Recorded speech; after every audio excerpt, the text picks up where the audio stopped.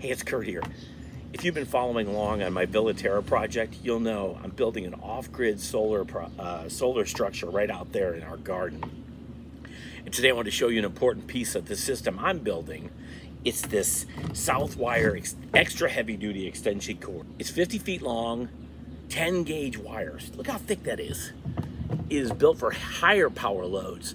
This was the cord recommended to me for safely running power from my EcoFlow Delta 2, which I love. Why does it matter?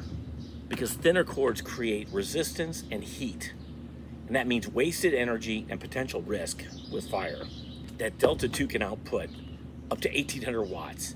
And when you're powering tools, heaters, or multiple devices, you need a cord like this that can handle that load without overheating. A 10 gauge cord keeps the voltage drop low and it protects your equipment in maximum efficiency.